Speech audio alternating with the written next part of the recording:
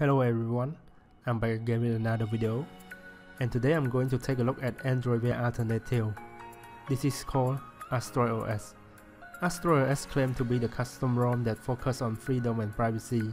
They also support some of the Android Wear watch, so I will give it a try on my LG Watch Urbane. I will also leave the link in the description below for the installation.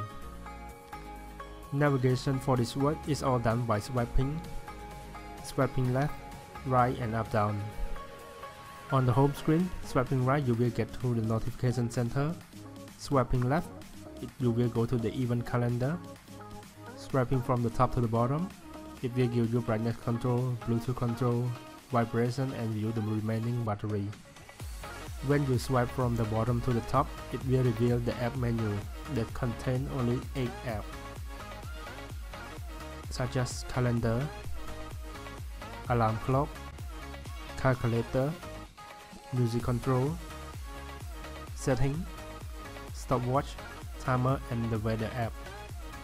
Unfortunately, we cannot install more apps, but all the existing apps look fun and easy to understand. So what are the bad things?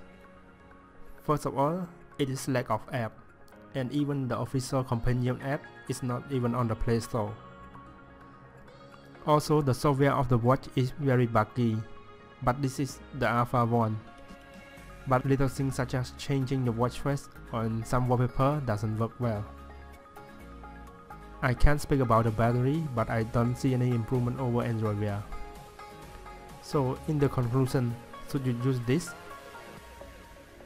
For me, no, because the lack of crucial app and watch face isn't what a smartwatch meant to be. But I really want to see the improvement and the quality in the future, because I really like the navigation menu.